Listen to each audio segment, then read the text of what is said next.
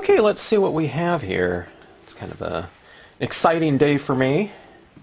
Always getting prints back, even though we have the digital format these days and you're only submitting what you already know you have. But in this case, getting some photos back. For this purpose will be to see the kind of the ink acceptance level of the surfaces, okay? Alright, so I did an email recently, and in that email to our email mailing list, I mentioned that I just took, there were some good cloud structures outside, and I hadn't gotten around to taking a lot of just generic cloud photos in a while. And I did so, and knowing what I know, which is kind of just a little bit about photo stamping from the experiments that I did earlier this year, I felt that the contrast between the darkest areas and the lightest areas, which are usually the clouds, if it was decreased a little bit, it kind of helps us in kind of the ability to stamp different things on them. So what I did on all of these photos, which were available for free on my Flickr site, what I've done is I've increased the shadow areas. I've bumped them up a little bit.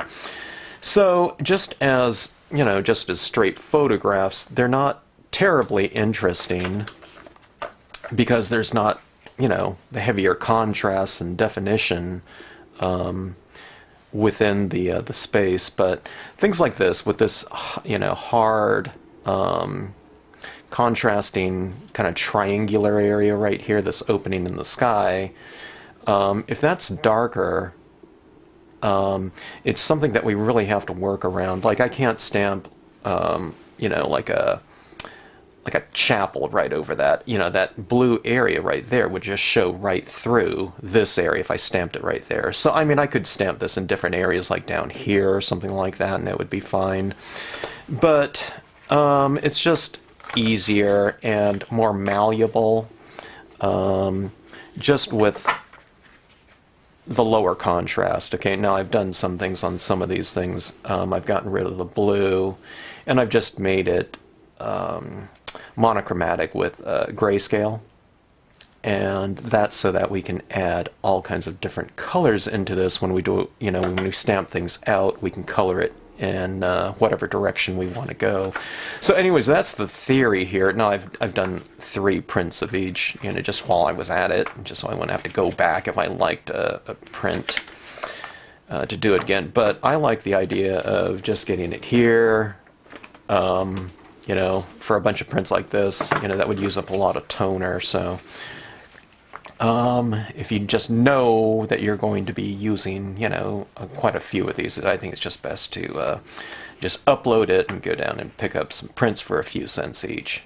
Alright, so anyways, so some different looks here. I've zoomed into some of these fields, like right here, where the entire cloud structure takes up the entire field. I've done some photographs where I've, kind of zoomed back so you can get some more of the definition and some of the greater areas within a field of clouds, kind of some more amorphic ones. Now, a lot of these, when you're zooming in like this, there's not really an up or down either, so it could just go any way you want, and you get that nice kind of texturing in whatever configuration you're doing it in.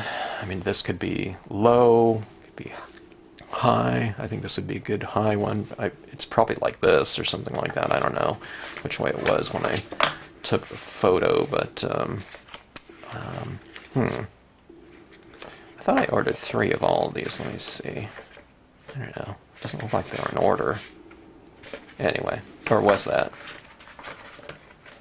Anyways, I'll look at these again, but I don't know, some of the real bright areas like that, it's open to some different coloring. I liked using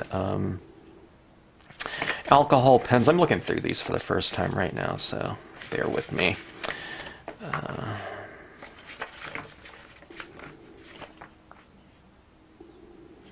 top portion of it right there. Look at that nice kind of haze working in there. Kind of a little bit more defined like that. This one's, again, this one's a little bit harder to work around, unless you're just stamping just pure silhouette on top of it. Maybe we'll try something like that on these ones. Oh, this is a great opening right here. But anyways, that Flickr gallery is in my description area below these videos. If you just kind of click on the show more, it'll show the links to the different websites and social media areas. And again, you can just download these for free. All right, so let's try some of these. Okay, so I want to test out. Let's go for this one right here. Let's go for a little bit of a higher contrast area because I really love applying some of my white pigment ink into these pieces. I feel that it kind of brings things around. Okay, now I just used this stamp a lot in a couple recent testing videos. Let's do the same here. The Lakeside Cove is a really strong performer in terms of being able to just about stamp over anything. It's open, it's a little bit open in the rocks in terms of see-through, but it also has this strong silhouette shape of my trees. Little thing on the Lakeside Cove, a lot of times I don't ink up this textured area right in here. It's there for a reason, if we have a darker area scene that we're wanting to do that in, but when it's lighter like that I tend not to do this portion down here. Okay, so you can stamp this wherever you want. I'll just stamp it, I don't know, I'll just go right in the middle. I'll do center,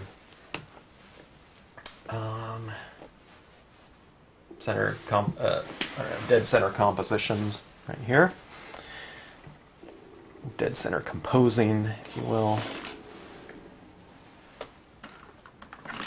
I got kind of addicted to doing these photo stamping scenes when I found those old prints, okay? Those old prints that I did, if you're familiar with this channel and you saw those photo stamping scenes, where those prints were 20 years old, so I'm just kind of curious if this, whatever's on here, I don't know if it's emulsion or, I don't know, I guess it's not emulsion these days with the digital prints. Oh, okay, that came out beautiful. So as long as that doesn't spread out or something like that, this paper right here, it might have even given me a better print than that really old paper. Okay, so this is just regular dye-based ink. It's not StazOn or anything like that, or those types of inks, okay? And this should dry on here just fine. If it doesn't, I'll be surprised, okay? Because that's what I've been using all along. Okay, let's get a couple more prints on here. Like about like so. Yeah. Okay, I held down that first print for a really long time too, because wasn't sure how the ink would transfer, but that looks exquisite. It almost looks better than glossy cardstock in some ways. Maybe because it saps out the ink and dries so fast on this surface right here. Glossy, you know, dries pretty fast too, but I don't know, this, you know, the inks and toners that they use on these photo prints like this, it's designed to dry fairly quickly because you can't have these coming out of those machines like this and have that ink, you know, just taking a really long time to set up. I know, you know, they would stack all these and it, you know, the whole thing would be stuck to each other, so it's supposed to dry pretty fast. And okay, now let me hold this. I'm kind of holding up at an angle like this and a glare, you know, to see if I can see any little beads of ink. You know how that looks if you stamp on a glossy cardstock and you stamp like a really solid image. There can be little beads of ink on there that are still, you know, taking time to set up, okay? So I don't see any of that going on. It's still a little bit moist right here where I just did my last impression, I can tell. But let's see here. It's still a little moist, okay? So it's still just a touch tacky. And I have a feeling that I can see just a touch of it on my finger. This is from something else. It's probably from a pad or something like that, but there's a little bit on my finger, and it's just a touch tacky. Okay, now, from that first touch right here to right over here, I could tell that that second one was dry. So I'm guessing 5 minutes here for this to dry and set up, which isn't too bad at all. Okay, now I'm trying to think. I think I tried stamping pigment ink on this paper in the form of the VersaFine before, and I seem to recall that that one never dried. I came back to like a couple days later and picked it up, and I think it was still wet. I could be I might be remembering incorrectly, but I think that was the case. Okay, since I'm going to have to allow this to set up for a little bit before I go in with, I'm going to use some alcohol pens on this. I love alcohol pens for coloring. I mean, you can certainly use dye-based inks. You can see how beautifully it applies, but the alcohol inks are a little bit more malleable. I can kind of move them around. You know how you can use a like a blender pen with your alcohol inks. That works pretty good on here from what I've found in the past. All right, so there's some reeds. Those are some reeds down here, and let's put some overhanging tree limbs, and something like that will allow me to use some of that white pigment ink in there later on, which is the thing that I really love to do as well. But anyways, a lot of times when I'm using dye-based inks on glossy cardstock, I like to leave these kind of foreground images for the last process, application, whatever, to the page. But on this one right here, I'm just going to go with this first because, first of all, again, I like to use this, you know, the VersaFine for my foregrounds a lot on glossy. And another thing is if I use, you know, alcohol pens to color in here, sometimes the dye-based inks don't apply over the top of alcohol marks really very well at all, because the alcohol kind of resists the water, you know, the water-based media of dye-based inks, okay? All right, so stamping it, just getting the composition right away, like that. All right. Those are some really crisp, beautiful impressions. Okay, I'm talking about just the impression quality. I like my designs as well, but just a super crisp. I'm looking at the tops of the reeds for image impression quality and evenness too of the inks on there, and that looks great. So I think we're talking about some pretty good stamping surface quality to this paper. It's nice and absorbent. It's absorbent enough to where it accepts the ink, and it is not so absorbent that the imagery that we stamp on there becomes very dull looking from the surface absorbing too much ink. Okay, so I think everything is sitting up there right on the surface right there, and that's one of those things that we really want in our surface paper.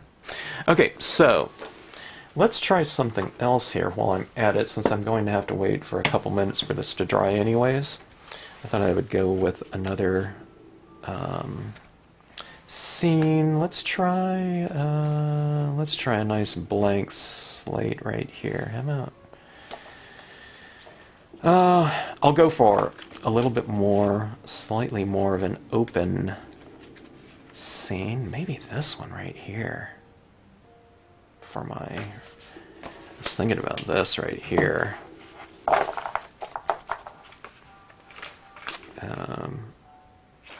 Let's try this one, this chapel. I think maybe we can give this one, I don't know.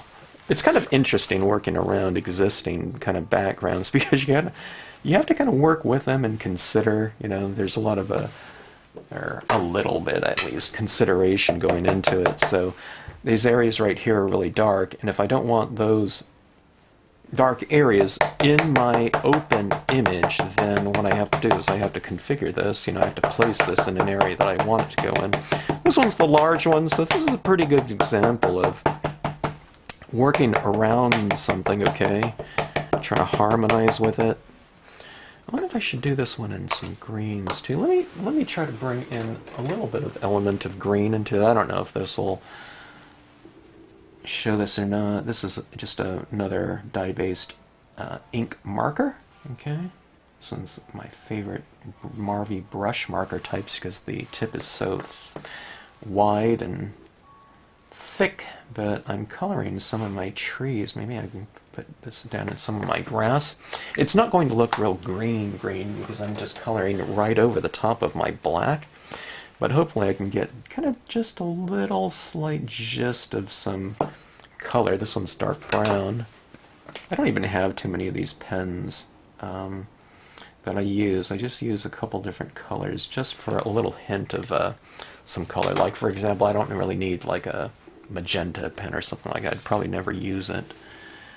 But things like browns and dark greens, you know, those are colors that, you know, you find in out in nature a lot, you know, blues, browns, you know, those earthy kind of nature tones. Alright, let's see how this stamps out. This is a big stamp. I always stand up to get center pressuring, and you can see I go from left, right, top, bottom.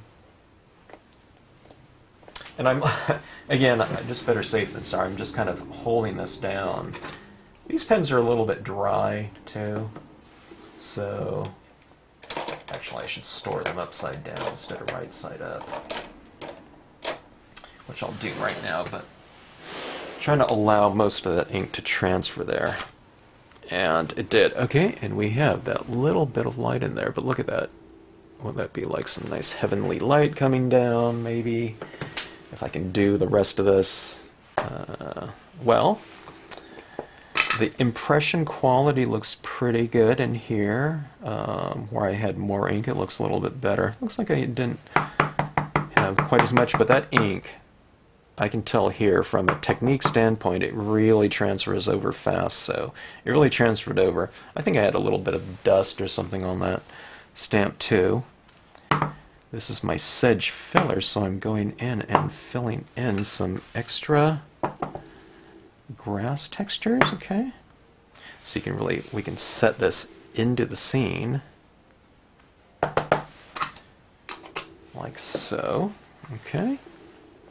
Now I have some more of these tree shapes here in the form of tree clusters that matches with this scene here. Let me go get that right now. Okay, we have the tree cluster. This one's tree cluster small. You can have some closer to you, some farther back. You can use just the small portions of them if you want to, like over that horizon, you know. Either way, one or the other. Okay, go for this one right here. I can put some green in there too if I want. I mean, if I want to as well. I don't think I will. Let's just get this moving here because I'm kind of eager to apply some different colors in here. After you don't do something for a couple months, even though it's only been like a couple months, it feels like forever because I've just moved on and done other types of scenes. So. Okay, so with, okay, I don't have any paper towels right here, so I'm just going to stamp this whole thing. I was going to take a paper towel and rip it, and then mask this off and just stamp the top portion of this, but I'll just go like this. I'll just stamp it a little bit higher up. When you're stamping things higher up in terms of Western perspective, things that are generally higher up on the the scene like that, represent things that are farther back in the distance. So you have a little bit of scale here. You have a little bit of a larger one going back smaller like that. It's a little chapel here. I don't know, maybe I could have had a little path there leading to that too. I didn't do that, but that's alright. Every time I stamp this one out like this, it reminds me of that little chapel in Yosemite.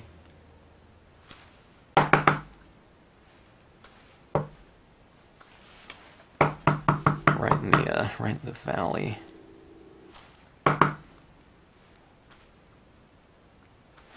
Okay, something like that. Get that in there. Alright, so here's the thing. We've stamped this over... Oh boy. Let me see if I can find that same print here. It'll be good to do it like a comparison. Was this it right here? Oh, okay, this is luckily. You have to look through this whole big pile here, but... Okay, so this is what this looks like right here, okay? Is this the one? Oh, wait. Yeah, okay, it goes like this. Okay. So this is what it looks like right here. We see all this shade in here, right? And that's right in this area right here. It blends right in there. As dark as that kind of looks right there, it's kind of a 40% grayscale, right? But when you look at it right here, it's almost completely undetectable because it's in the shadow portion, I think, of the chapel. If I look real close, I'm not really sure, but see all this kind of, you know, this texturing that's going on in here. See this dark thing right here? So that's where it's going right into that tree right there. But it just becomes a part of the overall lighting scheme, doesn't it? So, here's this dark portion right here, and look at it over here. So it's not as if I take a look in this whole section down here, this is what I'm getting at. It's not as if I look down here and I think, oh my god, look at all those, you know, cloud textures everywhere, how kind of strange it is to have that cloud in the grass or something like that. And with something like this one right here, it's not as if we think, oh, look at all those clouds in the rocks. It just becomes shadow, doesn't it? You know, to have all that kind of working down in this area. We certainly have it a little bit in the reflections like that. But it's really surprising. I mean, I haven't gone with like one with a really high contrast like that, where it's like white and blue right down the middle of that, but I probably wouldn't place my chapel right in that type of area. So, that being said, let's try something like this too here.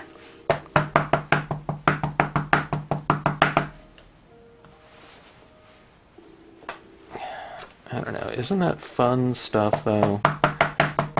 I am really, really pleased with the surface of this too, in terms of how it's taking the ink. Okay, now if anyone tries this out with their home inkjet printer, let me know how it goes, will you? You can put a comment in the notes section below this video, or you can email me. Stampscapes@gmail.com. Let me know how that goes. I have a feeling it would work pretty good though, because this feels like how it was when I stamped on kind of home inkjet paper, photo paper, glossy photo paper.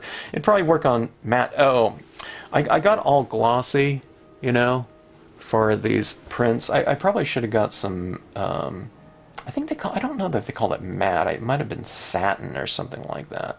I can't remember. There was some other option, but I didn't do that one. Okay, so let's allow these to dry a little bit. This one should be ready to go. It doesn't feel tacky to me. I'm not getting any kind of overprint. So just in the time we've been doing that other one, this one looks pretty good. Okay, so let me try some things here. Okay, now I have some different pens from both Shuttle Art and Marvy, La Plume Permanence. You can use your Copics or whatever, Dick Blick pens, I think. is it Michaels that has their own pens now too? Whatever, alcohol pens, you know.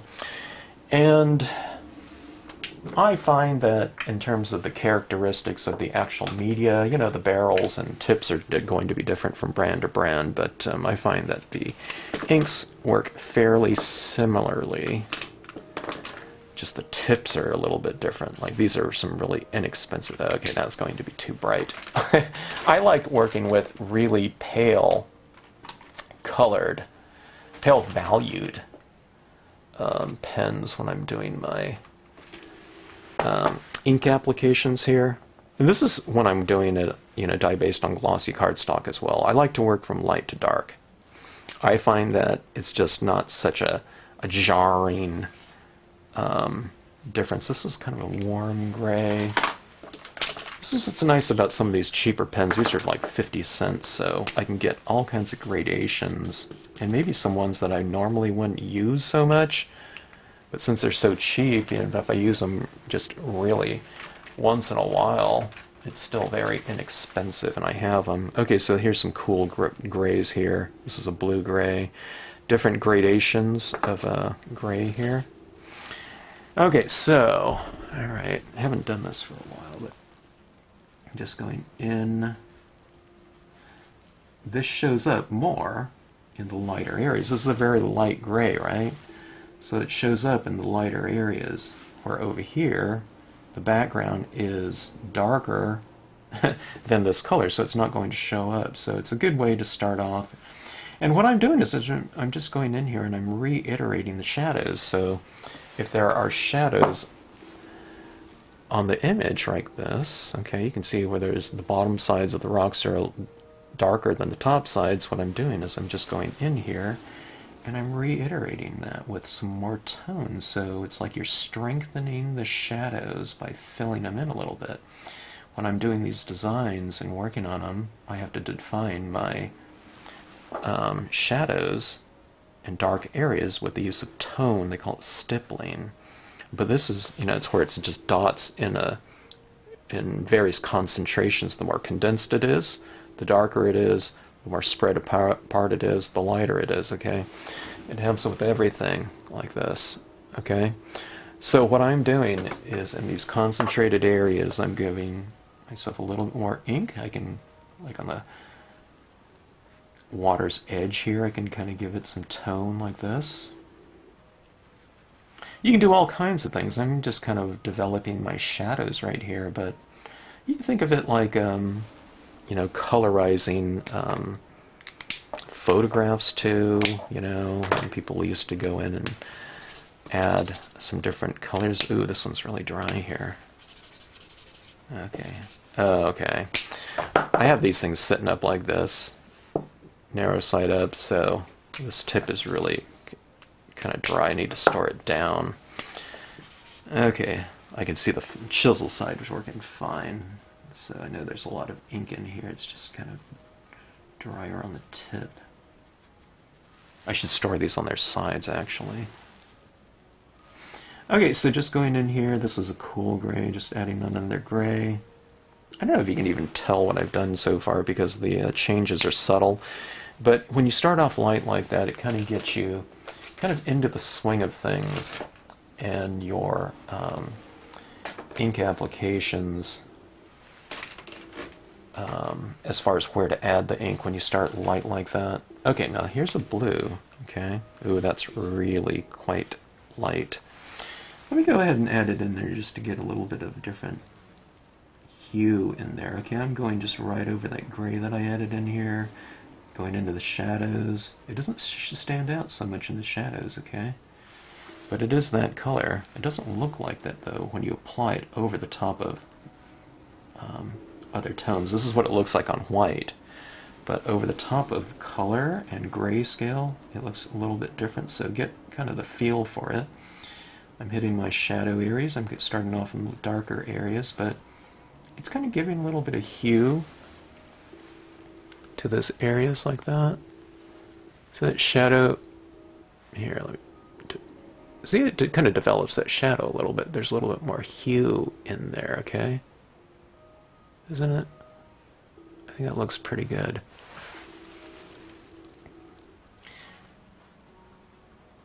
Getting the shadows of the rocks, it develops them a little bit more. Now what I like to do is when I go in there with kind of a more obvious color, I come back into it with a lighter one and I kind of blend that out just like you would with a blender pen, right? Everyone seems to really like really super smooth kind of color transitions where you can't see any of the marks of the pen at all. I'm not that way. I like my pen and my like brush strokes, you know, if I'm working with a brush or something like that, to be in there. But you can get some pretty, you know, blended, smooth applications like this. And plus, if you're working over these textures like this in the form of these rocks and whatnot and imagery, then it should just, you know, blend right into that textured background. Okay, here's a little bit of green, but see, I'm not going with a really dark green. It's a very pale green. This one's a melon, it's called. You can put a little bit of green on some of your rocks, like it's... There's a little bit of warmth, maybe there's a little bit of standing moss on these rocks. It's very subtle. In fact, I can barely see it right here. I might need to go darker. But I'll keep this green handy right here to do the blending. Let me take a look and see what different pens I have. Even though I have like 100 different pens, it seems like I'm still, I could use, you know, a couple other colors here. Okay, this one's a pale green. Yeah, it's kind of a warm green though. Pretty interesting. It's kind of that mossy color, right? Doesn't it kind of add a little bit more kind of visual interest to it? Going with that, let's go back to the melon. Well, it's still kind of malleable. I think if you let that ink set for a while, maybe it becomes a little bit more set. I do think you can kind of put it back into solution and just go over it again, but I wouldn't wait, you know, I wouldn't wait a month or something like that to do that, or I don't know, even a couple days. But see that right there? In the rocks, it's just kind of changing it a little bit. There's more kind of character to it. And I mean, this is really easy stuff, right? It's not like, oh my gosh, you know, worried about doing it. You just go in there with your lighter tones, and we're working very incrementally. Maybe too incremental. Maybe I'm being too safe here. Okay, because you can barely see anything that's being applied sometimes. But that's the easy way to work, right? It's very, very forgiving. It's not like you're taking these big, gigantic leaps of hue and value. I mean, you certainly could. You can be a lot more bold and daring than I am. But you don't have to be, and things can kind of just develop nice and easy and smoothly and whatnot, safely, maybe. Maybe that's not a good word in art, it's being safe, you know. I do believe people should be daring, but I like my applications to be somewhat controlled. I need to break out of that though, too, sometimes. Okay, so you can add some of this little green down to the water, you know. If the water is kind of reflective, you can kind of put it down there as well and have it reflecting in the water. I don't know if there would really be so much grassy moss in this type of area. There's probably snow and this pine forest sometime. I don't know. Okay, so anyways, we have something like that. In those rocks, let me see if some things are standing out to me. I think maybe even some further definition of the shadows down here with a little bit of a different color. It's almost that color of that sky right there, so we're kind of introducing some of that color, sky color down here. It's kind of reiterating that color in the sky. You can put it down here if you want to. Reflecting down there in the water, who knows? You can put some on those rocks. I like to put some of that color of the sky into my objects as well. I think that's really fun. Alright, so easy enough. I think that looks pretty good. And certainly taking pictures of real sky is like that. It creates a kind of an instant kind of anchor in terms of very familiar textures and whatnot. We're all familiar with clouds and whatnot, even if, you know, some people tell me that after they start kind of scenic stamping, they become more observant in nature, which is always really cool. Okay, so grass down here, and we have some trees. We have some kind of deciduous trees. Maybe they're in fall tones. I'm adding some of this. This is a apricot. It's a very kind of pale, warm tone. Let me add this in the chapel as well. Okay.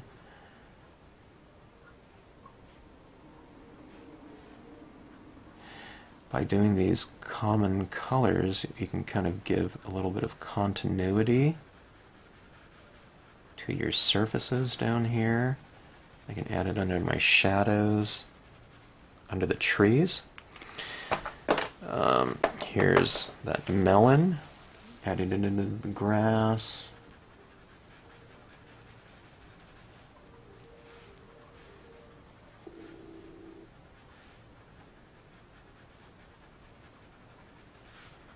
Okay, I don't want to color everything out because I want to leave some of that light down there. Okay, so just like when we do what we do with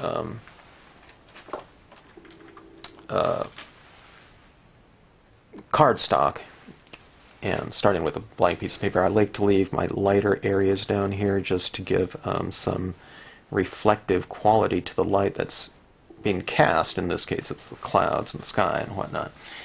Alright, so here's a pretty bright green. This is getting a little bit more daring here, okay, but I don't like it as is, like that. It's just, it's too bright and stands out a little bit too much, so we're just going to come back in with either the melon or that apricot and just kind of blend that out a little bit. And what we're doing is we're kind of spreading it out too, so it's like you're diluting it and kind of spreading it out.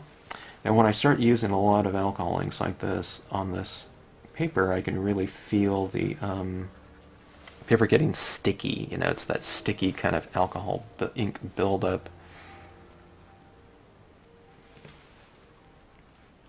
Which isn't bad. I mean, it'll dry.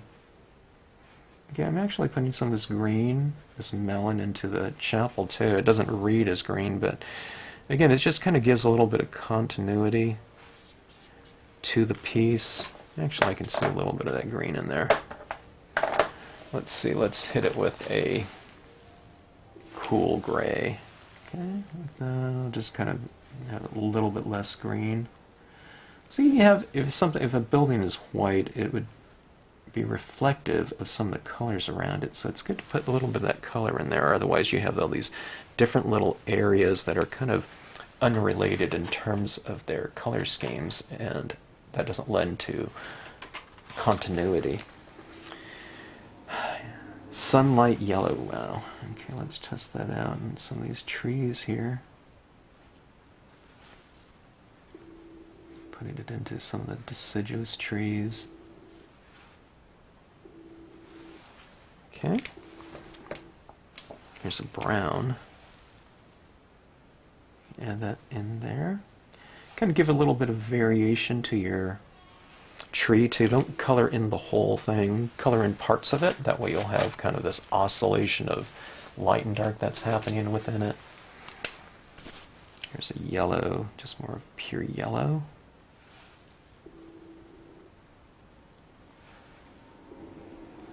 Okay. You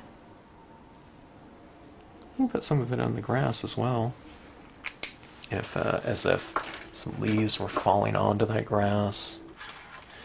Okay, camel. It's kind of a brownish tinge tone. Yeah, maybe not too much of that one. You can always kind of test these things out. Like I said there, when you start off kind of light like this, there's really a lot of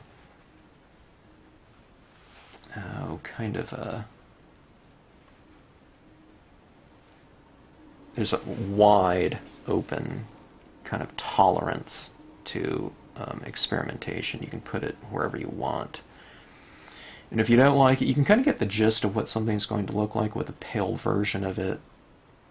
And if you like it, then you can always go more. That's why I always kind of like taking things kind of, you know, little incremental steps, okay? Coloring the side of that cabin. I mean, not cabin, but chapel. I like making the different planes and volumes of the structures different values so that they look like they're a little bit more three-dimensional. Light hits the different sides of structures in a different way, just like, you know, this stamp right here. There's different values of it on each side, right? So if you make one a little bit darker, lighter, varied, or whatever, somewhere in between, you can get more variation out of it, and things look a little bit more three-dimensional on a two-dimensional surface, you know, which is what we're working with. Okay, so we have something like that. I can go a little bit more oranges or something like that in here, or tones like that. But I think I'll stop right there. I won't go too extreme, as I have in the past. I just wanted this to be more of an experiment video, just testing out the possibility, as I've done a complete scene in here, because I couldn't help it, but 2 complete scenes, because I wanted to test things out. I know that that paper is working just the same way it did on that kind of more 20-year-old prints that I found earlier, and I know that this will take my pigment ink just fine. If it doesn't, I'm going to be shocked. I have a Q-tip here. Boy, I need to stock up on some cotton balls. I don't see my cotton ball. I see one. Okay, so this is really where a lot of fun comes into play, okay? I love kind of light, wispy textures within a scene, and we get that in the clouds inherently in the photographs, this kind of wispy look, right? And that's what I'm going for with pigment ink, so that these types of textures are inherently in the you know, the photos. Kind of gives me a head start when I start doing this type of process right here. So I'm blotting off some of this ink right here. This pad really got dry when I went out to Arizona, which is kind of good because it's not so juicy. I don't want all my pads drying out, but it actually helps in this way. But I'm going in and toning out some of my impressions, okay? So what I'm doing is I'm going in and introducing light to this given area and objects, okay? And I oscillate things. I have some on certain areas, and I leave other areas alone so it doesn't look like that light from those sky is hitting that object right there. I could tone out a lot of it, but like I said, I like to oscillate it, you know, so that there's some variation in here, okay? And I think, anyways, but what this does to me is it takes that really soft light of those clouds and it introduces that light into the objects, bringing kind of continuity of lighting into the piece. And I think it just adds this kind of soft look to the overall composition. So here we have this vapor in the sky in the form of the clouds, okay? And I'm adding some of that same vapor, okay, down here. So it's the same substance as in the background as in the foreground, like that. And when you do things like that, you bring kind of an overall kind of harmony and continuity to the scene. It's a common texture. You have it in the background, now you have it in the foreground like this, okay? And I'm not adding a big slathering to this. If you have a really super juicy pad, which most of our pigment ink pads are, because we don't use, a lot of us don't use them too much, you know, people use them for embossing and whatnot. But so you have to kind of blot off some of this before you take it on your real thin applications, okay? Okay, now one of the things I started doing last time was I started bringing this into some of my clouds too, to make some of my clouds seem a little bit lighter in areas. And I think that adds to a nice, or it makes for a nice addition, even in the sky itself. Sometimes it's a little bit of a different color white, you know. See, right in here, there's a little bit of a warmth to some of that cloud. Now I can kind of give it a little bit more dimension. And this is kind of like a paint, you know, pigment ink is almost like a paint, so if you have that texture up here and down here, it kind of makes a little bit more sense in terms of that common texturing, common temperature too. You know, this is kind of more of a neutral white, adding it over. In this one, it happens to be a little bit of a warmer light. There's a little bit of yellow to those clouds in the photograph back up there, but here, let me show you what I'm doing right here. See that right up there? It's a little bit of a different white, but when you do that, it's starting to give that nice continuity to it. Put some of this in those trees like this. A little bit of this mist. Kind of building up like so.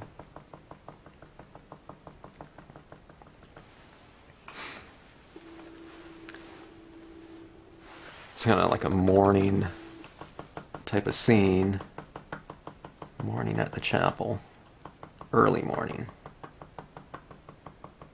Where there's still kind of that fog. Low-lying fog on the ground. Just back here and kind of backlighting the piece a little bit. If you've watched these videos, sometimes I take couple pieces of paper and I do like a lighting streak across, you know, a light beam going across something. You can do something like that in the piece, or coming out, a flare up there would be kind of interesting, especially with a chapel like that. You know, this heavenly kind of backlighting. But anyways, it's really fun to do. Okay, let's add some of it on this one right here, okay? Let's add some of it up here in the sky, like this. Kind of diffuse the edge of that cloud a little bit if we want to. It looks fine as is, too. But kind of adding that little bit of texture will give a little bit of more of a relationship with what I do down here. Okay? So let's take a look at these trees, okay? See some more distant trees, maybe I can kind of put them in a little bit of diffused light fog, okay? Makes them look a little bit more distant, right? Like so. See that? Just look like some are a little bit closer, some a little bit farther away. Now I don't want to do this so much over here because it's dark, okay? I'm kind of putting it where light meets dark. And I think that's typically the most effective areas for something like that. But anyways, we're just varying things. See this right down here where there's a little bit of light down here in the water because of those reflective, well, what ended up being reflections of the clouds because of placement. See that right there? See how that kind of varies that edge of that thing. See how crisp it is here, but look at that right there. It makes that area softer, but look at this little shadow here too, the reflections. See that right there? Maybe the more distant it gets, the lighter it becomes. And I'm applying very thin layers. And this is really easy to apply on here. It really transfers over beautifully. If you don't like it, then you just kind of tap it off with your finger and mop off some of it, okay? So it's not as if this is going on with a real permanent type of feel. You can kind of work it and move it around a little bit. I wouldn't let it set up overnight. I don't know how if it'll come off this. It comes off glossy paper, you know, really easy, but on this I'm not really quite sure. Oh, here. We have that up there like so. Up here in the clouds here, why don't we diffuse some of this branch right here and put some of the lighting on the branch. Like so, okay? So we have this oscillation of kind of definition within the branch, so there's a little bit of variety going on. It was only stamped out in black, right? So it was just solid black, but now we have this branch right here. See, there's just variations of gray within it. Just in this area where it kind of meets the white background. I've put a little bit of pigment ink in there, and suddenly we have that lighting influencing our black impression. I mean, this is a super easy thing to do. And, you know, just a few little taps like that, and it can be very, very effective in kind of the extension of your entire textural range within a piece. Okay, you add this in there and it makes the images, or parts of the images, maybe, you know, more accurately, softer looking. So from a textural standpoint and feel, visual feel, it really adds a lot of character, or can add a lot of character. Alright, so here we have those kind of softer looks in here. You see where I put it across some of these trees? Like right in here? You can see it right down here too. That's even in a pretty dark area, but it changes things around.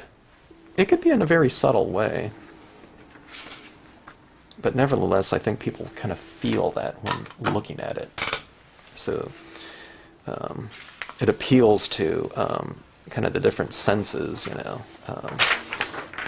Texture. People love soft textures. They love picking things up and holding a puppy or a cat, you know, kitten or something like that. Or you walk through, you know, Costco, and there's this super, super plush, you know, soft throw, you know, blanket or something like that. People want to touch it. So soft things within scenes or stamping can be really nice too. It creates this kind of appeal to it.